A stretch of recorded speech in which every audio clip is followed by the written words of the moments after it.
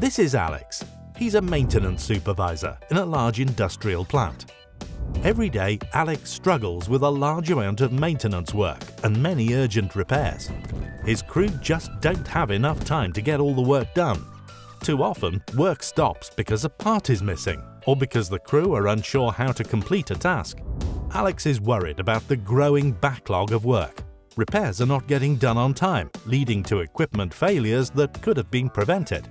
Alex is overwhelmed and worried that one of these days things could go terribly wrong in his plant. Luckily for Alex, a new maintenance manager has just started at the plant. When Alex has a chat with Anna about the state of the plant, Anna explains that better maintenance planning and scheduling will help solve many of Alex's problems.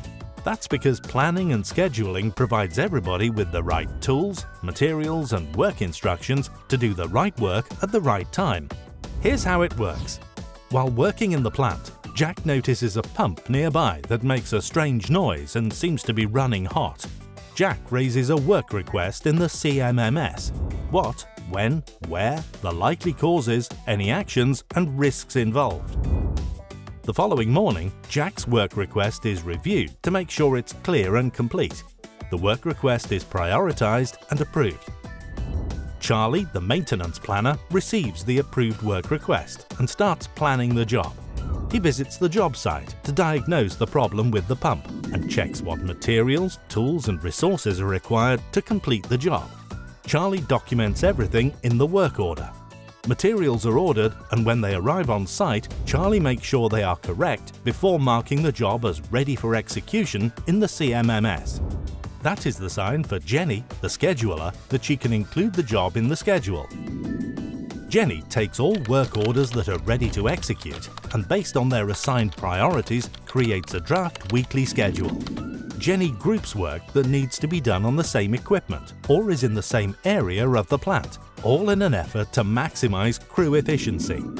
Once the draft schedule is ready, it's discussed during the weekly schedule review meeting, where operations and maintenance jointly agree on what work will be done next week.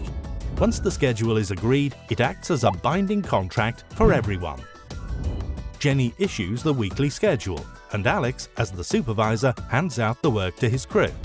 As Jack completes his work, he keeps a daily record of the time he spends on the job and provides detailed technical feedback once the job is complete. That information is used to analyze and improve equipment performance, but also to improve the planning and scheduling process. Over time, Alex notices that his crew is getting more work done thanks to the good job plans and a clear schedule. As more work is done, the backlog slowly melts. There are less urgent priorities. Both Jack and Alex notice that it's becoming a better place to work.